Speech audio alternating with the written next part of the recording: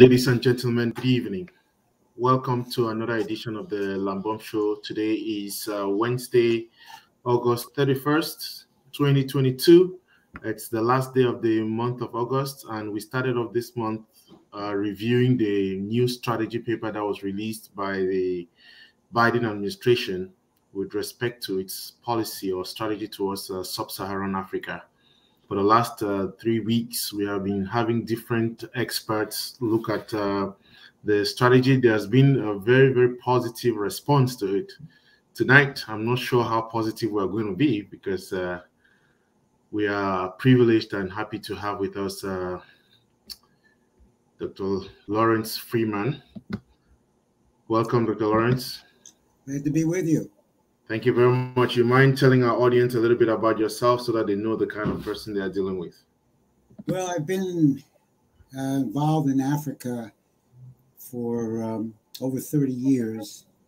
I started getting involved in the late 1980s, and then increasingly I became more involved. And over the last 10 years, it's been my passion. And I created a website, LawrenceFreemanAfricaInTheWorld.com, about 5 years ago, so I could get out my point of view. And I teach classes in the Maryland area on African history. I'm a consultant, a researcher, a public speaker on Africa, and I've been keep working with various individuals and various countries on primarily African development, but overall more political economy and intelligence. And I've probably been to the continent a couple dozen times or more. I've lost track and visited a number of sub-Saharan African nations. I participated in Nigeria with the President Muhammadu Buhari on a project I have called TransAqua to bring water to the shrinking Lake Chad. I've been involved in Sudan, Mali, Cote d'Ivoire, recently very much in Ethiopia. And I hope I'm having a positive influence for a development policy for Africa, which I consider the most important single policy we should have. Thank you very much. That's a breadth and wealth of experience there. But I want to start off by asking, why did you choose Africa? Why did you become so interested in Africa? Well, I'll try to make the story short. I'm going on 72. When I was in high school and college, those were the late 1960s, where issues of social conscience and morality and politics was very prevalent. And I threw myself into it as a young teenager. And at that time, the issue of Africa was only peripheral. I was involved very heavily in American left politics at the time. But I wondered why a continent so rich in potential had starvation. That was my number one question. I couldn't figure it out. And I didn't really return to that subject until the 1980s. And I began to look at it again. I attracted around me some Cameroonians, spoke with them at their conference. Some Nigerians reached out to me. That led to me also making some trips to Sudan, where I brought African-American state legislators to investigate the charges against Sudan by the U.S. government. And it just kept growing and growing, and now it's my full-time occupation. So it started out as a question, a concern, and it developed into a full-fledged driven passion. So I'm wondering why you decided to start a website. Was it out of frustration with the administration's, maybe the politicians not accepting your point of view? Why did you find it necessary to start a website in order to push out your opinions about Africa? Well, as I say, my first visit was to Lagos, Nigeria in 1994, and I have gone a couple dozen times since then, and I became more and more concerned. I was speaking out, I was writing, I was attracting people around me, and I thought that having my own voice, which would not be restricted or censored or controlled by anyone, was the most important thing I could do. I believe that we can eliminate hunger and poverty in Africa if we have the right economic policies. I'm a student of and an advocate of Alexander Hamilton's policies, which built the United States. And I'm totally convinced that we can build industrial economies in Africa with robust manufacturing, agricultural sectors, and with all the potential of people and fertile land, water, with the right ingredients, which is primarily infrastructure. Africa is dying, literally, not figuratively, dying from lack of electricity, dying from a lack of infrastructure, dying from railroads. And I want to turn this around, and hopefully before I pass on, I'm going to live as long as I can to accomplish my task of creating an industrialized African continent. Have you thought of getting into maybe public policy in terms of getting into one of the think tanks in DC or getting into the government in order to influence US policy? And what has that experience been? I've tried some of the think tanks, some of the people respect my ideas, but they're not going to support them. And the government has generally been, for the last 20 or more years, the U.S. government has been wrong in its policy. I have some African friends and African Americans who have tried to help me reach out to the Biden administration. I actually spoke at a peripheral conference on the day of inauguration that was organized by African women. But basically, people do not either agree as a matter of policy. The United States does not agree on the concept of development, or people think I'm too demanding, maybe too radical, and they won't reach out to support ideas. The think tanks are very comfortable. There's a lot of the same people. They push the same ideas. I would say there's an element of groupthink. And I've always demanded not to accept groupthink, not to accept what's popular, to go outside of what everybody thinks. And people have reached out to me. For example, in 2010, General William Kipp, the first commander of AFRICOM, he reached out to me and asked me to participate in a retreat, a private retreat of about a dozen people in Germany to hear my ideas. Other people have reached out to me. Many African leaders have, African presidents, and even people in Washington. And so I have a group of people who respect my ideas, support my ideas, but we don't yet have enough strength to implement my ideas. So again, before we dive into what we are actually supposed to be discussing, I'm wondering what are these ideas that is keeping the whole place on their feet, on their toes, to be on edge with you? Because I mean, I have one article that I've just read the article you wrote, but I don't see how too much of call it an outsider that is. So what is? Well, what you have is an establishment in the West. You have it, and it's in Washington, where most people grope around the same policy. And you have a group of people in this administration and have been in previous administrations who are not fully committed to developing African nations. So the African nations are sovereign, independent, and economically viable nations. They don't believe in that concept. We saw that in the Clinton administration, the Bush administration, Obama administration, Trump administration, Biden administration. You see that in the think tanks. I want to speak out and say what's true. We've watched and witnessed policies of genocide in Africa. They've not been appropriately responded to. Like, for example, a concrete example, take the situation in Ethiopia. The U.S. government has, the Biden administration and Secretary of State Blinken had a policy to undermine the democratic elected government of Prime Minister Abiy Ahmed when the war started with Tigray in November 2020. And they're maintaining it today. So they don't want to hear what I have to say. And the think tanks in Washington don't want to hear what I have to say. And they don't want to hear what I have to say about their so-called view of democracy. I've had situations where when people see me, they come up to me, they want to talk. Other people walk to the other side of the street because they know what I stand for.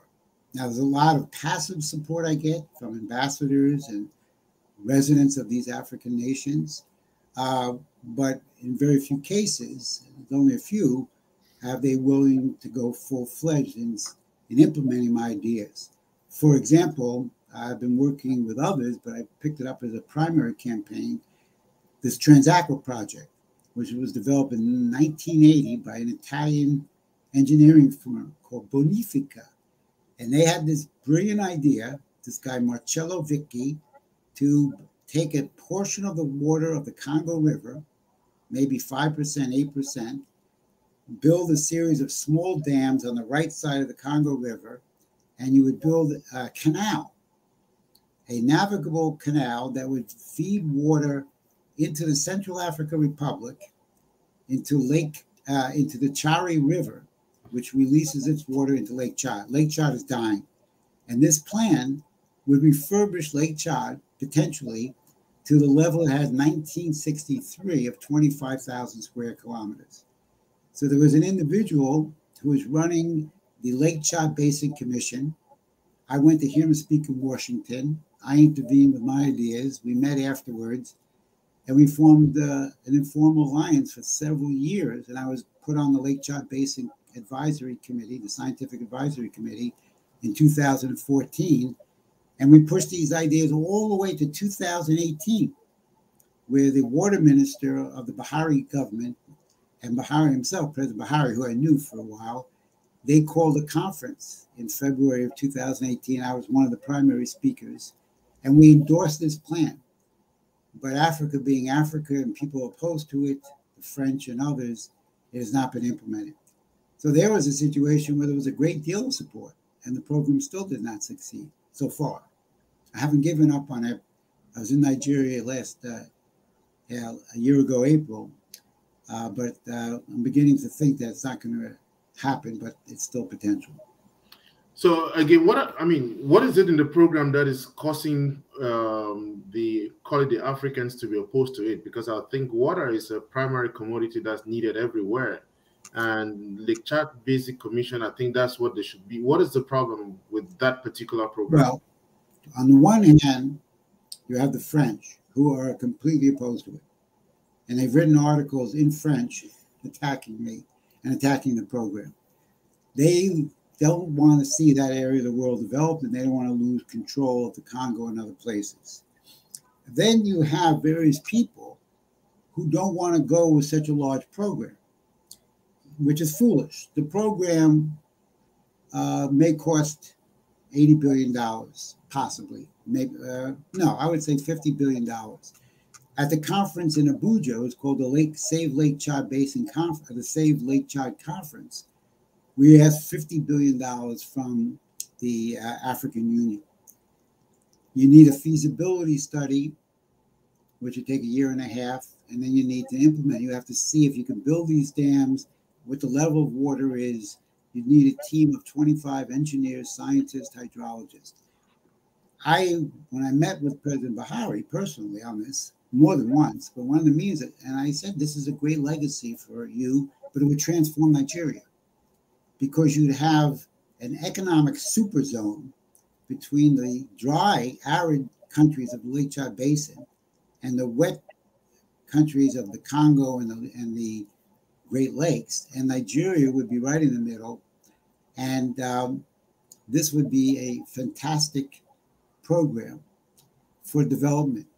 And people said, no, it's too big an idea, it's too expensive, we have to think small. And then you have all of these NGOs which surround the place with their, let's keep things the way they are, let's keep them pristine. Do we really think the people in Lake Chad Basin, 30 million people living in poverty, by the way, do we really want to impose on them our Western values like clean water, economic development, prosperity? I spoke at a conference in the UN that was sponsored by the Nigerian embassy. And people said to me, well, how do you know they want this? And I said, because they're human beings. What you got up this morning, you woke up in a hotel, you shaved with hot water, you took a bath, you took transportation to get to this conference. You don't think Africans want the same thing for themselves and their children? So there's a very big lobby that's an anti-development lobby in the West. And they say these development projects are too big, too expensive. And I said, this is the only way to deal with the insecurity of Lake Chad. If people have jobs, you cut down on the recruitment to Boko Haram. Boko Haram recruits because there's poverty, and they offer a kid, has nothing to do with Islam. $200 a day is what it has to do with. Now, if you build up the area and you show a future and prosperity for the parents and the children, then you can eliminate some of the problems. No, we have to make sure nothing is really changed, and we could deal with it in small ways. And I think big. And I think thinking big is the only way to solve problems of Africa. I want to see high-speed railroad across Africa, which is being pushed by several people. It's even in the AU program. It's just they're taking too long. But there's a Nigerian friend of mine who says we could do it in 13 years. That would be a huge investment, but it would transform Africa. An east-west railroad connecting Bangui, which is the city, the capital of one of the poorest countries, Central African Republic, would become a major transport center. All these things are possible, but there's a whole group of thinking out there that doesn't want to think this way, challenge authorities, and think big.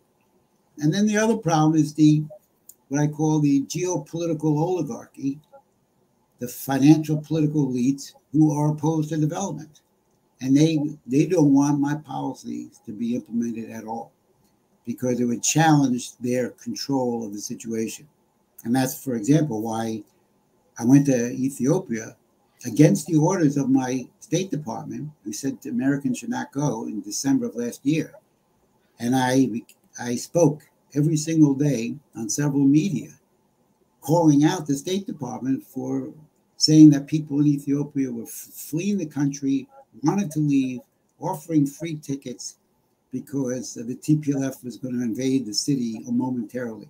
The State Department, in a rather disgusting manner, even referred to the situation as Afghanistan. We're not going to allow an Afghanistan to develop. And of course, I went around the city as I know it, took pictures, put them out, and as a result, I became somewhat of a folk hero in Ethiopia because I was challenging Secretary Blinken and President Biden, who were tacitly supporting the TPLF by undermining the Abiy government.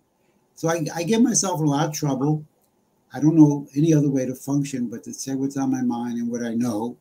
And I know more than 99.9% of Americans about Africa.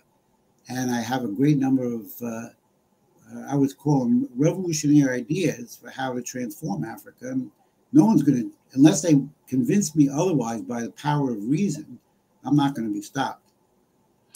Yeah, but again, I mean, one pushback I have is when you have big ideas and you want to start with the big ideas, I mean, it's self-defeating, isn't it, in a sense? Because again, having realized that it's big, you don't have the money to do that. If you were a billionaire, you could push that through.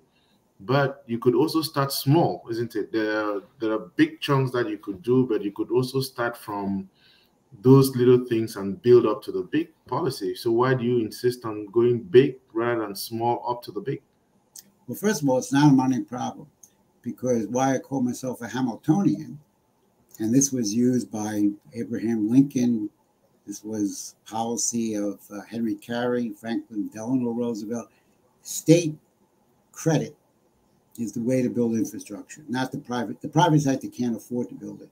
You need long-term 15-year loans, 2 to 3% interest, to build infrastructure, energy.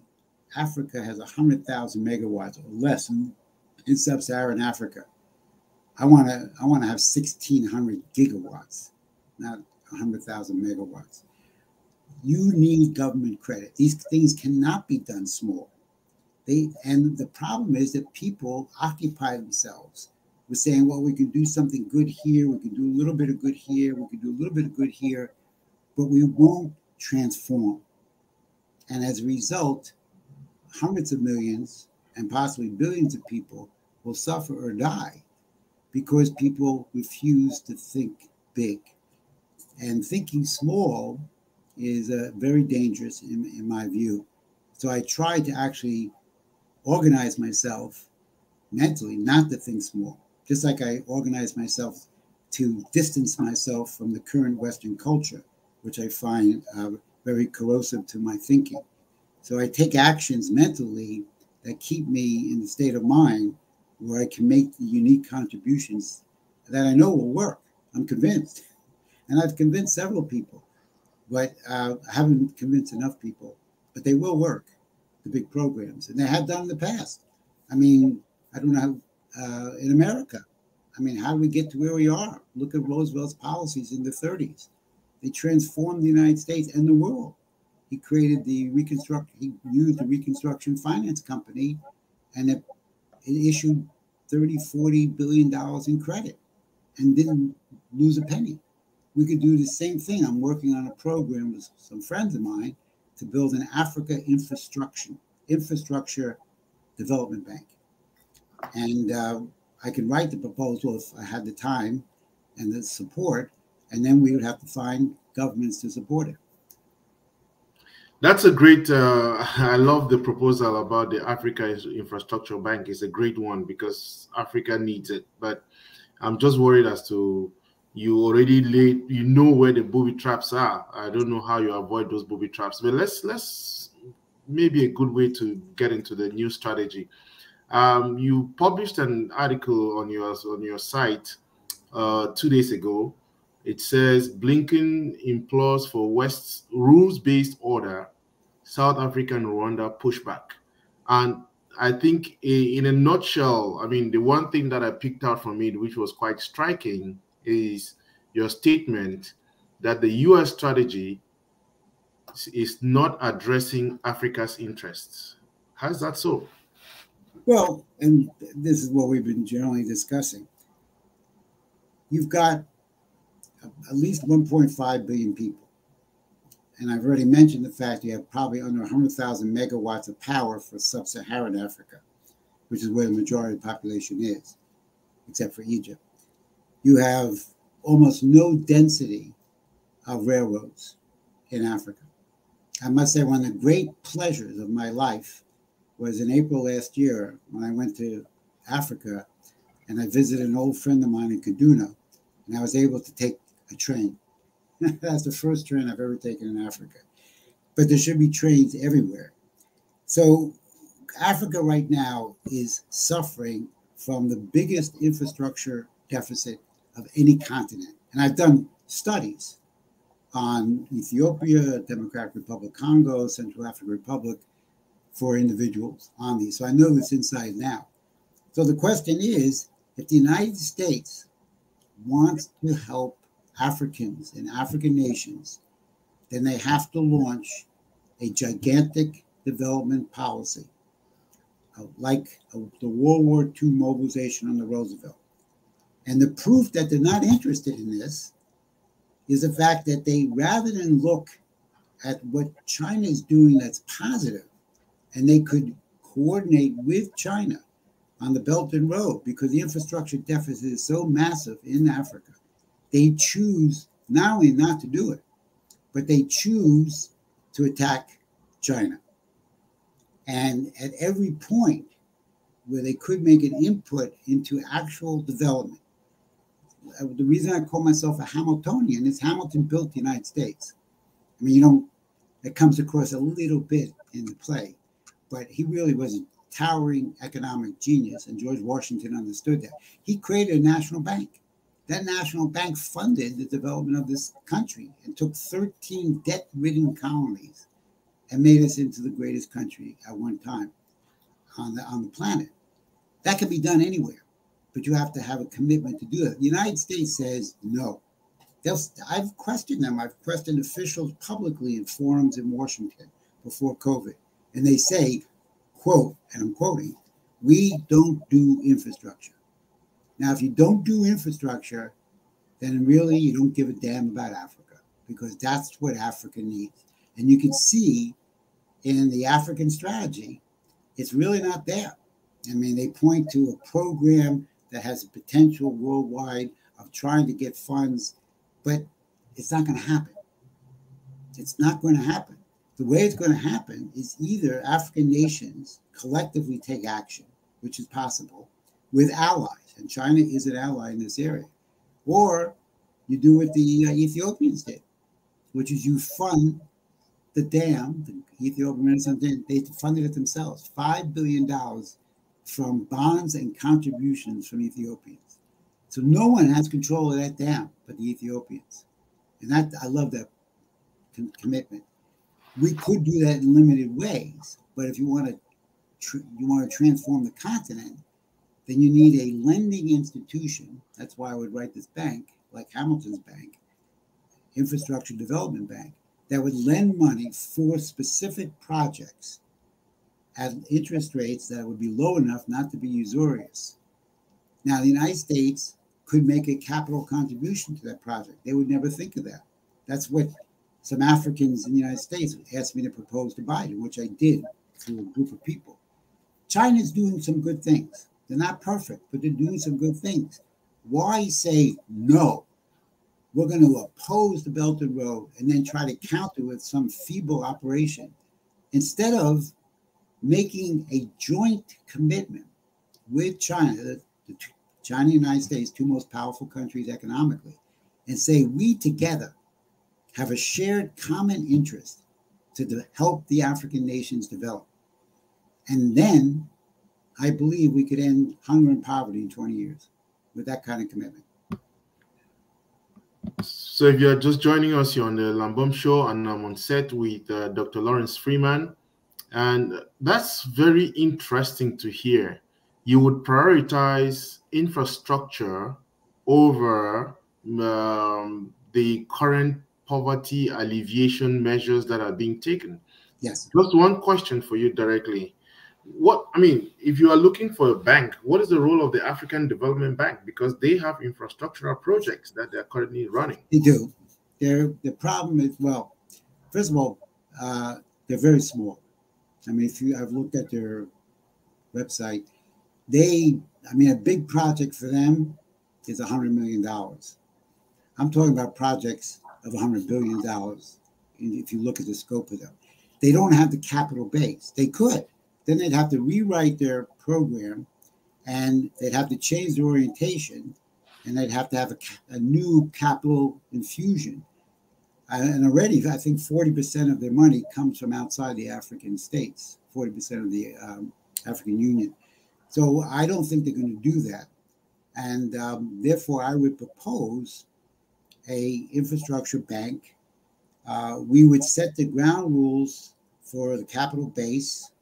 Well, let's say we start with $5 billion, but that's really not very much. We probably want to start with much more than that. Probably want to start with $100 billion or more dollars. There are programs in the United States to create a new Hamiltonian bank that would start with $5 trillion. And then you decide what portion of that money can be lent out for what projects, which countries would have to back it up with a portion of their own money as the project entered their own country.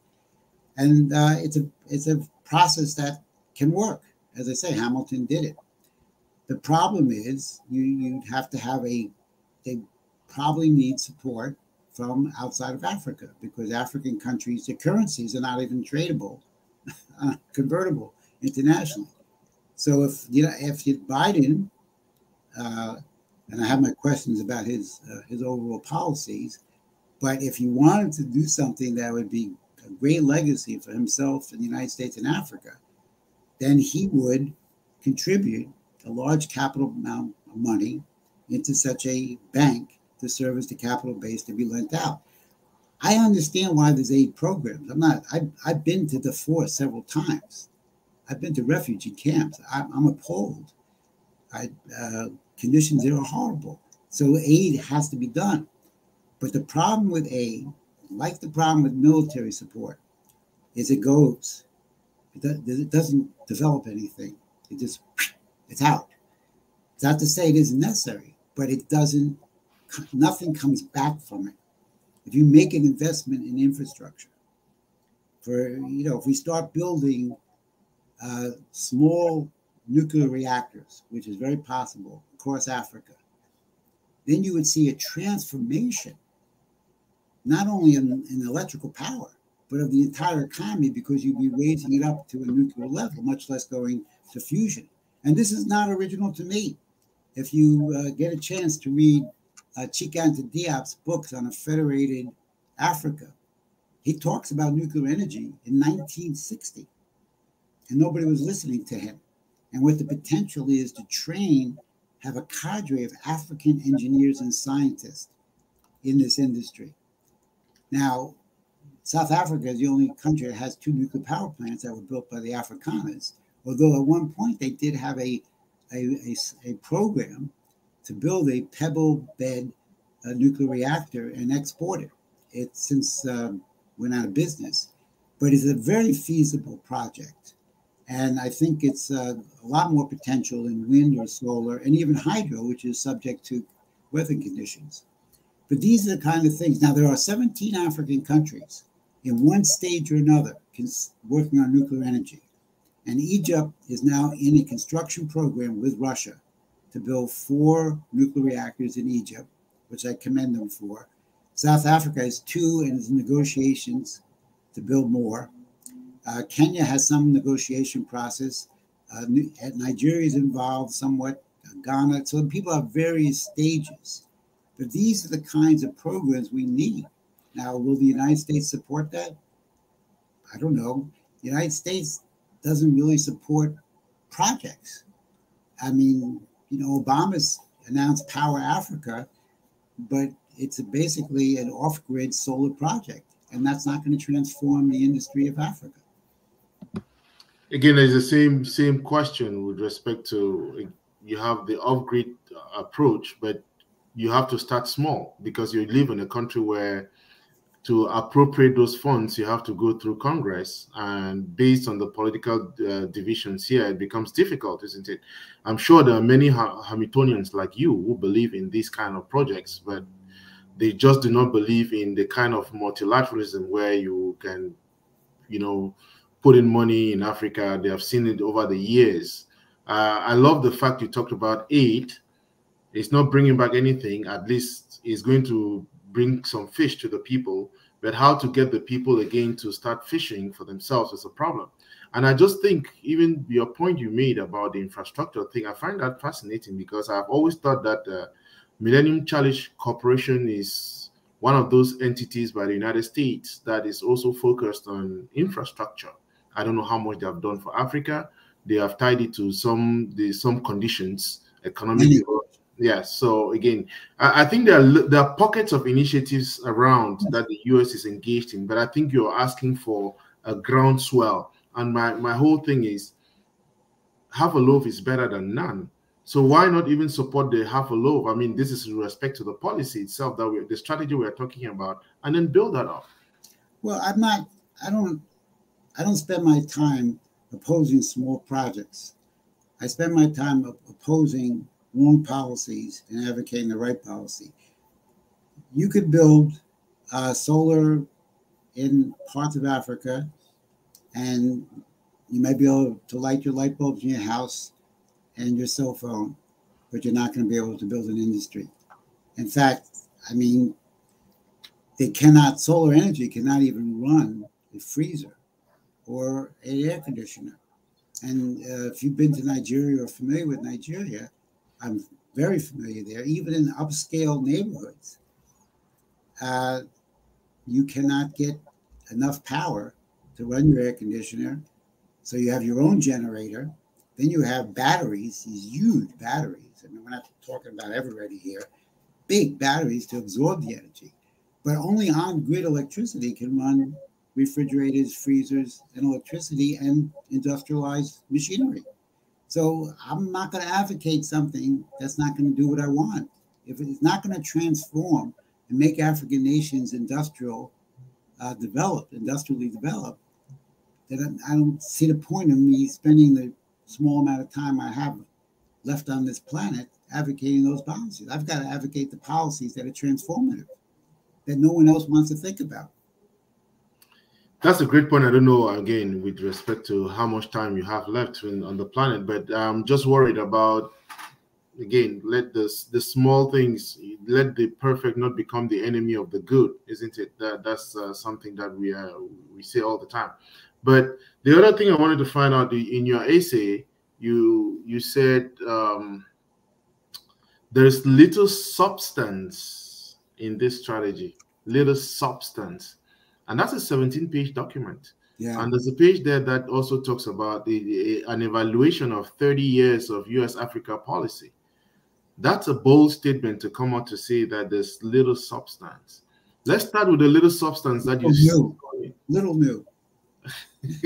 Okay, little new substance. Okay, let us talk about the little part that you loved about it, and then get into. And I know you have already mentioned one. The infrastructure thing is a big piece for you, but what was a small piece you found interesting in the strategy? I didn't really find anything that was that interesting. I mean, if you look at the whole document, and also look at the document as it was developed and came out at the same time that Secretary Blinken was in making his 3-nation tour, beginning in South Africa, then the Democratic Republic of Congo, and then Rwanda. I think you have to look at that together somewhat, because what the United States says in the document, and they name it in the executive summary, they name it in the first point on open society, they attack Russia and China head on. Yet Blinken, in his various remarks, says, oh, no, we're moving away from that. We've got something better to offer the United States. We're not here to manipulate African nations and insist they join with us. Well, that's exactly what they're trying to do, because their game plan, and Blinken is a good example of this. Secretary of State Blinken, he's been around forever. He was part of the Obama administration. He was one of Hillary Clinton's people. Biden picked him up. Biden was part of the Obama administration. Biden's been around forever. These establishment figures, they think they're indoctrinated with a disease called geopolitics. Geopolitics is a diseased thinking. People should be hospitalized for it, because it says that the world is fixed. People are fixed. Nations are fixed. The world is fixed. And the only question is, who remains on top in a zero-sum game? Now, I believe individuals, the most powerful element of a human individual is their creativity. Only the human species, unlike any other species, has the power of creative thought, creative imagination, discovery. Plato called it hypothesis. No other creature has that. So that's what makes us human. And nation states are there to help nurture and develop that creative power of every single human being, every child born. So nothing is fixed. Everything is changing. Everything is developing. And the potential of this universe is unlimited, as we're seeing a little bit from the new telescope. So these guys, these geopolitical doctrinaires, say, no, we have to remain on top. China and Russia have to remain below us. Where do you stand in this process? And this is their worldview. They don't understand human beings. They don't understand us. They don't understand nation states. They don't understand what real diplomacy is. We go back to Franklin Roosevelt. He worked with his enemies to accomplish goals. He sat down with Joe Stalin and Chiang Kai-shek and others. He did what was necessary to uplift the world. They don't want to uplift the world. They want to control. So they go out on their program and say, democracy. You must follow our rules-based order. Whose rules-based order? Who made the rules? Our rules-based order and our notion of democracy. You will have elections. You will do this. You will do that. You will do this. And that's our contribution to your country. Forget about China and their stealing your resources, so-called. You should work with us, and we're going to give you these great, wonderful values of democracy, democracy, democracy, and human rights. And it offers nothing. And I made the case, and I put a picture in my article, to a mother trying to feed her children. How dare you discuss your noble ideas of democracy? You're not even giving that parent the opportunity to think. They can't think that day because their day is consumed with how to find food to feed their children. Democracy has nothing to do with what they're talking about. Democracy has to do with ideas of people in debate and discussion. Where should our country go? What's the best policy? What does this guy represent? What does that guy represent? Well, I got my own ideas. And you have a discussion of ideas, because human beings are nothing but ideas outside of biological housing. That is only going to take place when people have leisure time. That's only going to take place when people have food, when have electricity, when have a library shelf that their children can go to and study and read the great thinkers of the world. That's not what they're talking about. They're talking about their process, their control, what they want to happen. Again, I go back to Ethiopia. Prime Minister Abiy was actually elected in 2 elections. One in June, which was imperfect, but the AU was there. I was there. And the AU had 65 observers, and I talked to Obasanjo publicly about it, and they said it was a legitimate election. The United States never supported it. Then there was a second election in September for the regions that couldn't do it. So democratically, the Prosperity Party and Prime Minister Abiy were elected. The United States has never recognized it. Is that democracy? Where's democracy? It's a fraud. So the United States says, we're going to teach you democracy, and that's much more valuable than what you're getting from these other superpowers. And if you don't go with us, there are veiled threats. And I tell you, you should go back and look at the clips of Linda Thomas Greenfield, the ambassador to the UN, when the African countries did not march in step with the United States in sanctioning Russia. Twice they didn't do it. And Greenfield did tell them, Blinken didn't say this, but she did, you're on the wrong side. And that's what the minister, Natalie Pandora, said to Blinken. She said, you haven't said it, but other people have said it. You're telling us always what to do. Well, we don't want to be told what to do. Why can't we be treated like sovereign states? Why do we have a bill in the U.S. Congress only geared towards Africa if they support Russia? Why does that bill exist? No other continent in the world has a bill written that they will be reprimanded and punished and sanctioned if they support Africa. It hasn't passed, but it's a bill nevertheless. That's not democracy to me.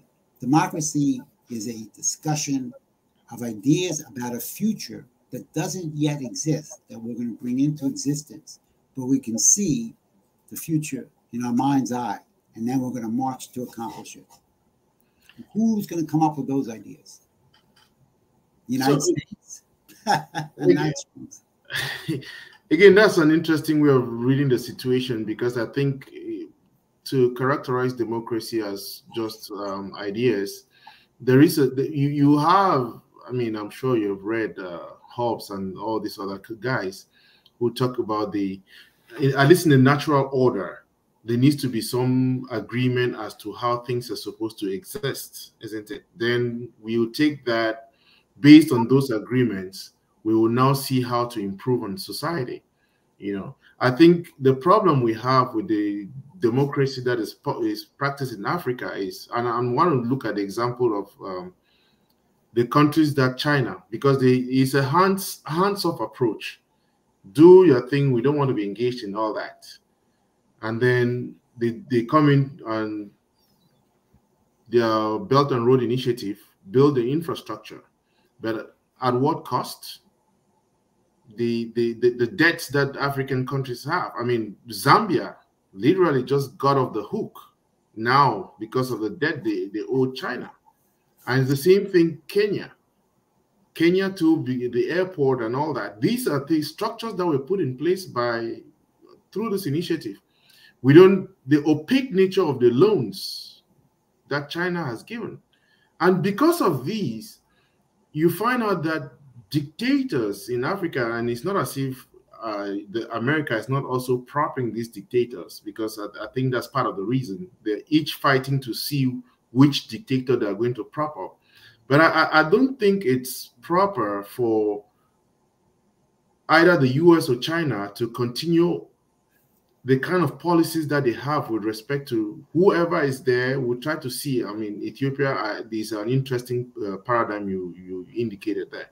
But I don't see how you're going to just want to dump in money with the corruption that you know, with the system that is in place. The young people all over the place are impoverished just because of these policies. So I don't think it's putting America, uplifting the Chinese and the Russians and saying America is that's not the solution. I think it has to be otherwise. Well, Lambert, look, first of all, there's been a massive propaganda campaign against the Belt and Road. First of all, there's a very interesting organization called the China-Africa Research Institute, Johns Hopkins. They have the best database in the world. There's been no project that the Chinese have seized out of default. In fact, the Chinese just forgave several $100 million in loans. Number two, there's no asset that's been seized. Number three is that China represents the unilateral debt from African nations to China is 17% of the total debt. The debt to the bank consortiums, the Paris Club, World Bank, and IMF, is over 30%, and the debt to private European bondholders is over 30%. So Africa has not driven a single country into debt, not a single country. It's China. I'm sorry, China has not driven a single country into debt. So, but they have built things. They have built railroads. Name one infrastructure project that the West has built. None. I'll give you when Sudan and South Sudan split in 2011. I was very active in Sudan. Many times I was there, spoke at conferences, met with the leadership, trying to convince them to go with an integrated infrastructure policy for the whole country, now North and South. So I was opposed to the separation. I didn't think it would help at all, and it hasn't. But then after we separated, I wrote an article, which I circulated with the USAID and the U.S. Agriculture Department and State Department. I said, fine, now it's separated.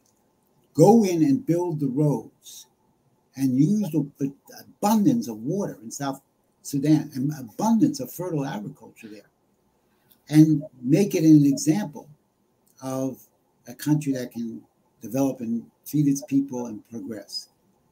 And they built one road, USAID.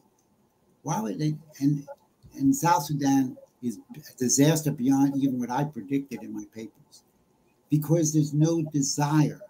They don't understand. And I go back to what I wrote in my paper and I've discussed with you. They don't understand what a human being is and what a nation is. They don't care. They have no respect. When they want to get rid of a country like Bashir in Sudan, their people, U.S. officials, sneaked across the border from Chad. Total disrespect for the sovereignty of Sudan that you should get a visa. This goes on all the time. So there is no genuine concern for the development of Africa from the U.S. or Europe. China does. It may be imperfect, but China, and the U.S. has never complimented them on this. The World Bank actually has. They took 750 million people out of poverty. They took more people out of poverty than are in poverty in Africa now. It's about 500 million in Africa. So isn't there something they did right? Something they did right, something we could learn from, something we could use, and they did it through infrastructure. And that's why I know it'll work. I know it's the only thing that will work. I know that's what built the United States. The East-West Railroad, by our president who was assassinated, not only changed the United States to connect two oceans, but it became a model for every other country in the world. That's why the Sub-Saharan Railroad got built, was a model of the U.S. Everything China is doing is a model of what Lincoln and Hamilton and others did. These are transformative. Do we want to stop millions of people dying from poverty, hunger, cholera, respiratory diseases? Or do we want to hand out some plastic straws for clean water? Why not give clean water? Clean water, we know how to do it. We've done it in every single continent but Africa. Cholera is endemic in Africa. Why? Because they don't separate waste from clean water. which we've known for how many years? We could do it. Why don't we do it? We don't have a commitment to do it. That's interesting. And again, wanted to push back on your talk about sovereignty, because if the countries are so sovereign, why do they have to depend on aid? They should do it by themselves. Well, so, they should. And look what's happened. When the wave of independence occurred in the 60s, in the 70s, African nations were closer to self-sufficiency than they are today. And Kwame Nkrumah wrote some fantastic articles, and he put out this book, United We Fight, and he talked about the infrastructure necessary in industry and electricity and banking. And it could have been done. And then the United States and the West didn't support those concepts of development for Africa, because Africa needs assistance. I know there's some Africans who attack me and say, "No, we'll do it all ourselves." After 500 years of slavery, colonialism, and neocolonialism, Africa is much weaker than it should be. Its currencies are weak. So therefore, they should get assistance, not control, not taking over the sovereignty, but assistance in critical areas. Critical areas. So I would say critical area is long-term credits for infrastructure. Look, during the COVID upsurge, which is still going on, they talk about Africa. Well, if you want Africa to stop the spread of COVID, then you have to have the vaccine. Why not support vaccine medical facilities? Then if you support the facilities, you have to support the roads and distribution centers to give people the shots. There's a whole series of steps. None of that was supported. They gave millions of vaccines for free, which I appreciate, but it didn't change. Now, a couple of countries did build their own vaccination production. South Africa is one of them. But we could have used COVID as like a war measure. Like instead of defeating fascism, we could have defeated COVID. And again, we could have transformed the continent. Excuse me. So these are the things that are possible. I look at every opportunity. How do we use this crisis to bring in a policy that's transformative? A phrase that you used to, that the strategy, the Biden administration is weaponizing democracy against China and Russia. That's pretty harsh. Yeah. Weaponizing. I mean, how so? Well, look, I assume you read the report. Mm-hmm. As I say, in major portions of the report, or at least a few, they make clear that they want to stop Russia and China in Africa. But they also are not offering anything economically. And by the way, there is a report, I wrote in one of my posts on my website, that they have, in the last year, the majority of young people in Africa now favor China over the United States, which I would have thought was impossible from all my years there, because they see China doing something. Now, the United States says, no, we will give you democracy, and you will take our democracy, and you will see that our democracy and our rules-based order is good for you, and we will use it against these other powers in the world who you really should understand are not out to help you at all. So it becomes a weapon of geopolitics, not a real concern for democratic institutions or development. And again, the United States refused to this day to issue any kind of support for the election of Prime Minister Abiy Ahmed. Why is that? I find that striking. So the other thing you said is democracy is an empty construct unless it emphatically includes the right and responsibility of the population to debate and discuss what are the most appropriate ideas to guide the future of their nation.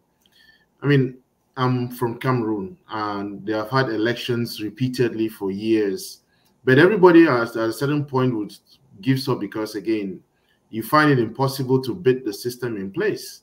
So democracy in that sense will not function because the people are fed up. They have to go about looking for their daily bread rather than trying to work to see how to change a system that has been propped up by the French with the support of other Western allies. Yeah. And so how do you bring democracy? I mean, the point you make, which is good, is I would rather support the kind of democracy that the US is bringing than what the French. If they really want to, they should be talking about booting out the French from Africa, which they find. I don't know why they find it difficult, because there's nothing that France contributes to the world. You and I agree on that. Right. So the point I'm making about democracy on the continent itself is something that goes beyond just fighting for the future, because it's now based on survival of the present. We find it difficult even to so. Okay, I understand your point. Very good, very valid. Let's agree. Is democracy having elections? Is that democracy? Having elections, is that democracy? No. I think it's part of it. How do you know who to vote for if you haven't thought about it? So why are we going to have an election and where the ideas of what is best for the country are not debated and discussed? I'm talking, think about the Republic, Plato's Republic, and think about our founding fathers. And I brought up the example of these town hall meetings in Massachusetts that I was unaware of how prevalent they were. Bringing people together to discuss what should be done, and as well as for the immediate situation, or how do we solve this problem? What do we have to do? But we also have to think about, where is our country going? That state of mind, to have a debate and of educated citizens with the leisure time to give up a few hours every week or so often, that doesn't exist under current conditions of economic hardship. We agree. So therefore, if the United States is truly for democracy, then they're going to alleviate those conditions that prevent people from thinking and debating the future of their country. So when they go to vote every 4 years, they have an idea of what they want.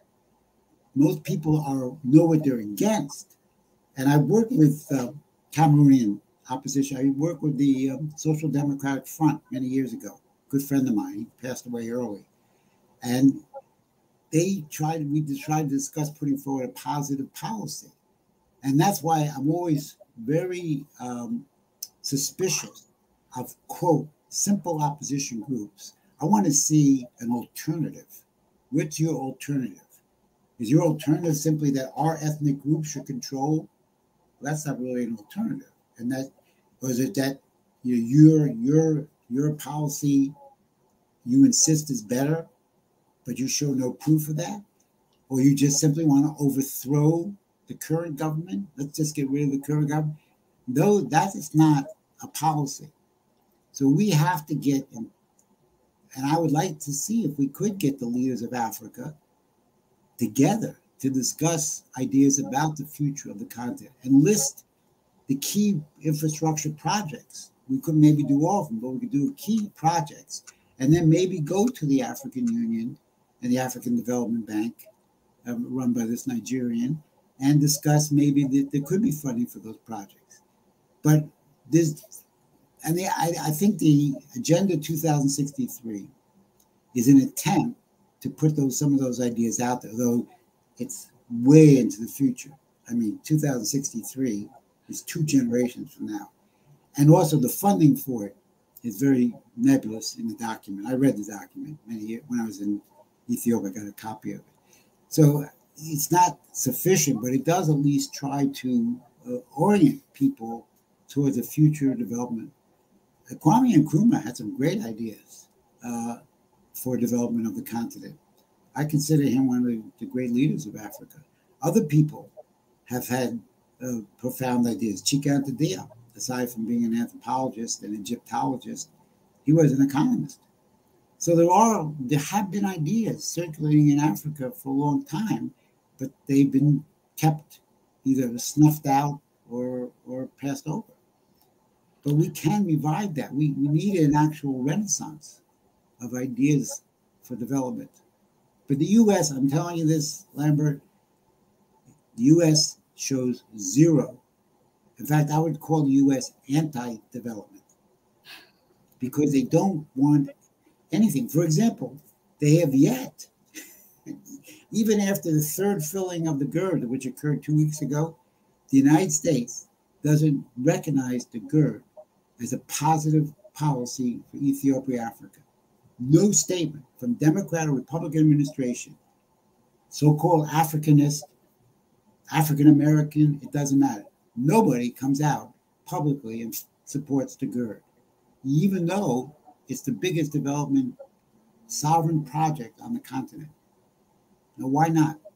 Because to them, it's not important. What's more important is making sure that they can control Abiy than they can actually develop Ethiopia. So, renaissance of ideas. That's one thing that I take home with me. But I wanted to just get one. President Biden is bringing the heads of state from Africa in December for the summit. I hope what are your expectations of the summit? Not good. Not if this is the strategy it's going to be discussed. Biden, first of all, let's be honest. And I mean, you have to realize, as I said, I'm 71. I got involved in American politics when I was in high school and college. So I was 16 and 17. I was already very politically active. I've watched my country for half a century. Biden is nothing new. He's been there in the Senate, vice president, now he's president. He has zero, well, I shouldn't say zero. He has next to no knowledge of Africa. Everything he says, including his statement he made last week in his so-called humanitarian day speech, where he mentioned Tigray suffering, not Ethiopia, but only mentioned Tigray. It's given to him. Blinken or someone else writes these comments. Maybe it's Susan Rice, maybe it's Samantha Powers. He's given comments to say about Africa. He doesn't have the time, nor the inclination, nor the expansive thought process to think about Africa. So whatever is going to come out of that African summit is going to be prepared for him by so-called Africanists. I don't know who wrote the paper, but the guy that was brought in to write an African policy was Judd de Vermont from CSIS, formerly CIA, formerly National Security Council. I don't know. I've only talked to him a couple of times, so I don't know how much of those are his ideas or other people. But if those are the ideas that are presented to African nations, and there's not a development perspective of some approximation, even a faint approximation of what I'm saying, I don't think it's going to be well received, even though everyone will shake hands and get their pictures taken. So the summit, is it a photo op? Is it going to be a new geopolitical attack on Russia and China? Is it going to be a new plea for our rules-based order? Or will it actually be some substance that affects and changes and uplifts the suffering of the African people? That's what drives me. And if I don't see that in my president, and I don't see it in my Secretary of State, and I don't see it in my congressman, then I'm not really happy with them. And I realize they're not going to do what I know needs to be done. They don't. Go ahead. It bears mentioning that the last administration had a policy that was hawkish against the Chinese and the Russians. Yeah. And I find that this is maybe a flip side of the same coin, isn't it? Because, again, it's about China and Russia. And I love what you said at the beginning of this conversation, that what are you offering? What are you offering in the place of that? So let me flip the coin to you and ask, with the possible exception of the infrastructure, which is the one thing that you have said that, I mean, that is what would transform Africa. What else would you have loved to see in the strategy?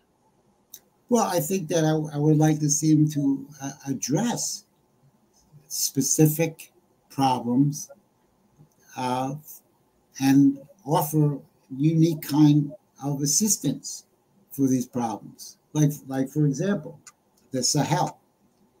The United States, I think it goes back to the Obama administration, we poured in billions of dollars into military support. And of course, it's been completely a failure. And does the United States understand what's necessary in the Sahel? Because if you want to defeat an enemy based in the desert, then you have to transform the desert. And you can transform the desert. We've done it in California. Israelis have done it in Israel. You bring water to the desert. I don't see where there's no support for a water program. There's no support for Transaqua. There's no support for the Grand Inca, which the big support comes from South Africa, which is an African project, which has been around since the 70s. So that I don't see them supporting with the kinds of things that are necessary. They have these programs, the Build Back Better program 2 or 3, and there's going to be billions of dollars, and we'll figure out which country gets it. I mean, that's pathetic. Where's it going? Who's going to raise the money? Is there going to be donations? Donations are not enough. Is it going to be USAID? That's not going to do it. You have to have a dedicated credit line, which is what the Chinese are doing in their own way.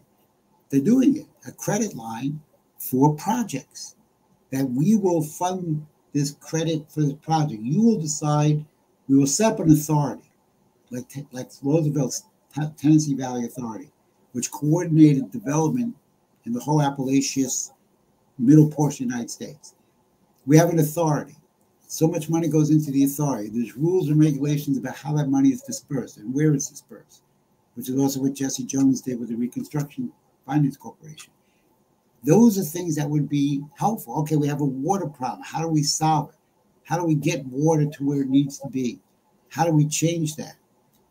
The problem, and not coming into Rwanda and saying, well, there are credible reports that you're supporting M23. You're going to have to stop that. And we've also don't think that you gave Rusesabagina a fair trial concerning his comments to actually support the overthrow of the Rwandan government, the FLN.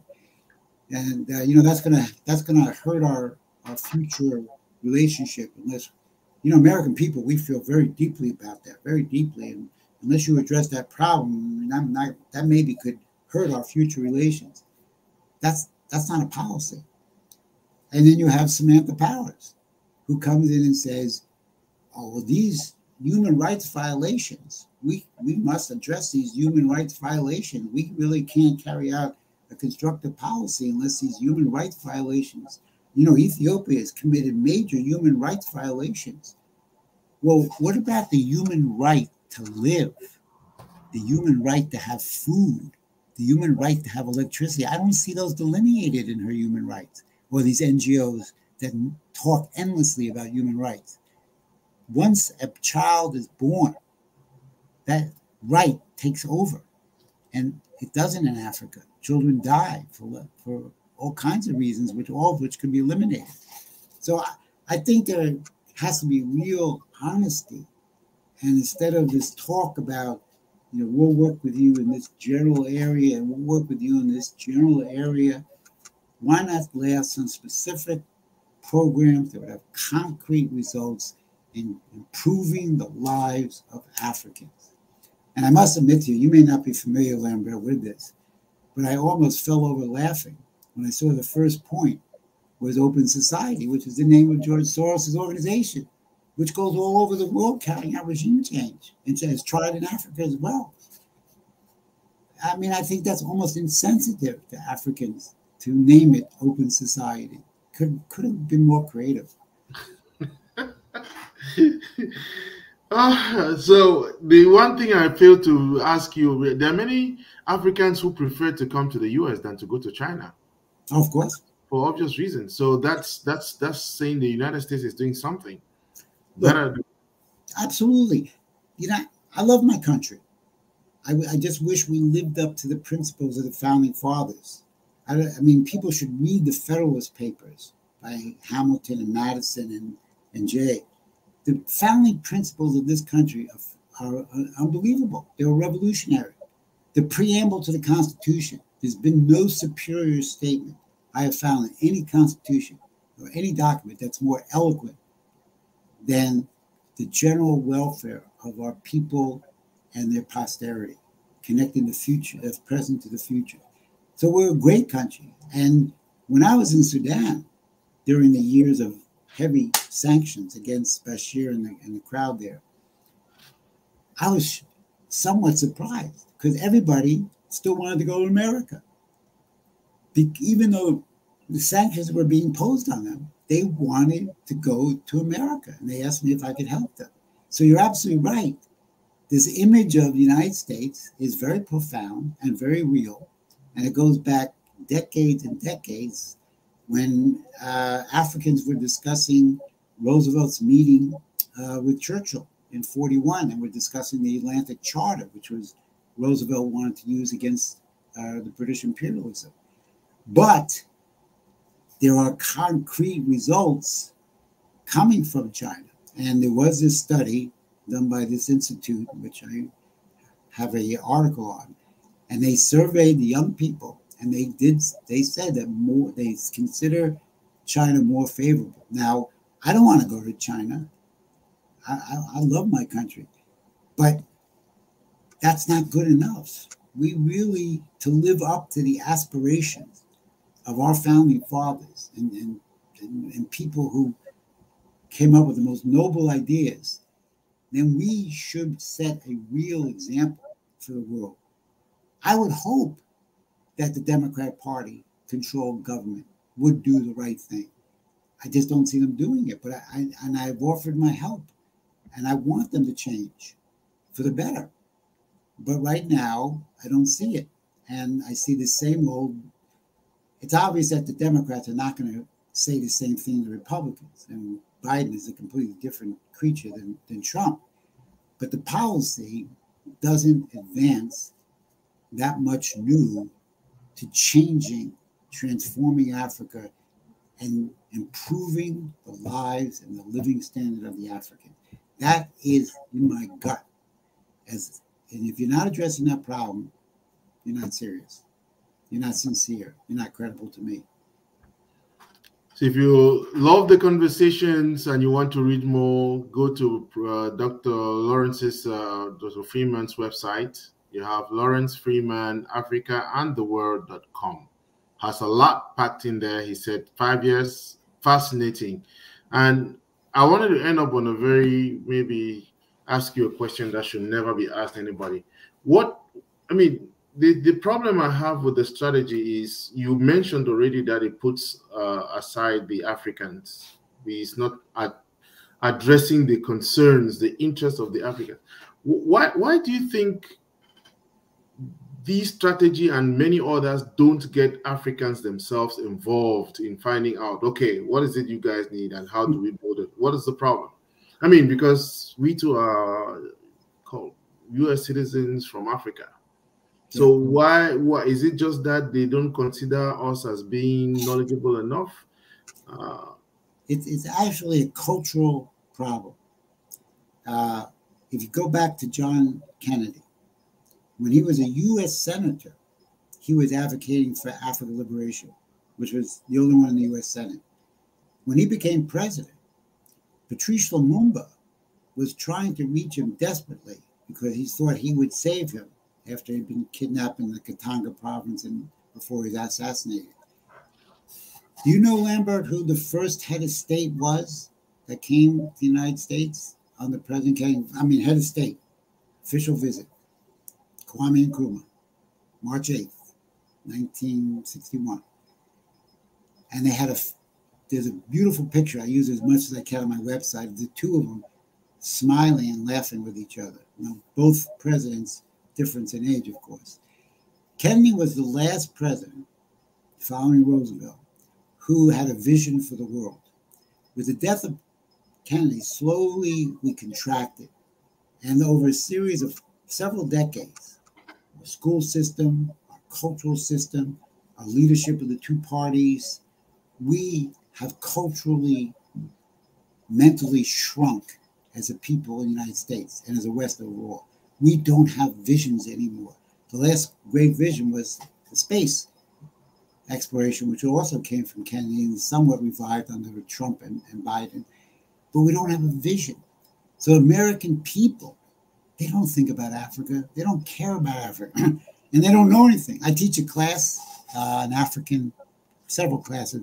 One's an introductory class. The first thing I say is, how many countries are there in Africa? And then I say, how big is Africa? Because the map doesn't tell you how big. And people are shocked.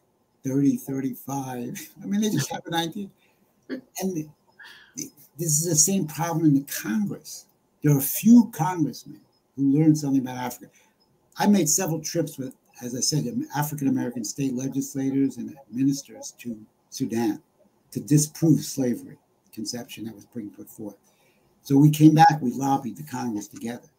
And we would sit down with African-American Congress, the Black Caucus, and they wouldn't know where countries were. They would point to Ethiopia when they thought it was Sudan.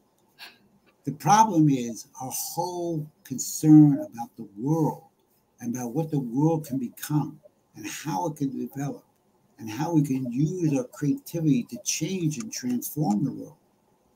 I want to explore space because I think the human race should move into space. I think we're long overdue to have a colony on Mars. I think that we should have nuclear fusion, not just fission, which, by the way, we've actually made some progress on. I think that the human mind, the Western cultural mind, has been compressed, has shrunk. And therefore, we don't have a single political leader, Democrat or Republican, who has a vision about Africa, who understands Africa, who has studied Africa, who understands the aspirations of Africa, or even knows people like Nkrumah. People know Lumumba because it was controversy, but they don't know what the real fight against colonialism was. So it's we have a deep cultural flaw that's getting worse. And our school system is getting worse. Education, elementary school, we're not teaching kids the basics. We're not, the population itself is dumber. We've dumbed down.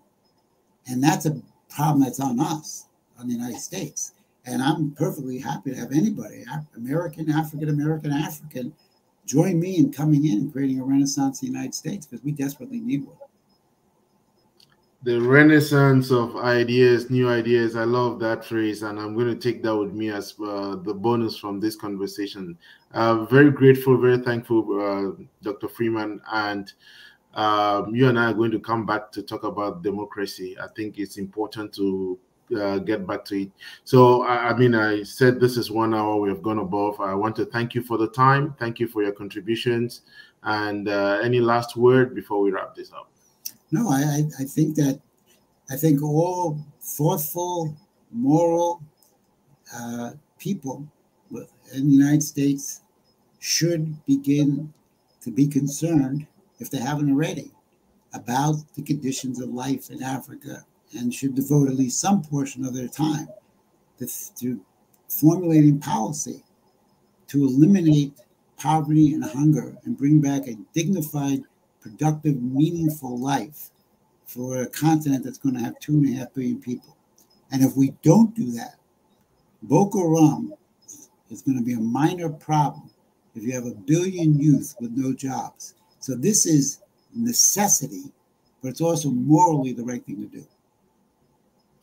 Thank you very much. And if you missed the conversation, it's going to be up on our site very soon, a few minutes after the broadcast. You can watch it on Facebook, you can watch it on LinkedIn, and you can sign up on our YouTube channel, The Lambom Show.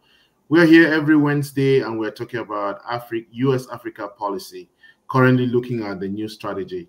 Again, next Wednesday is another time. We'll bring up another panelist. If not, I'll call up Dr. Freeman to have another conversation.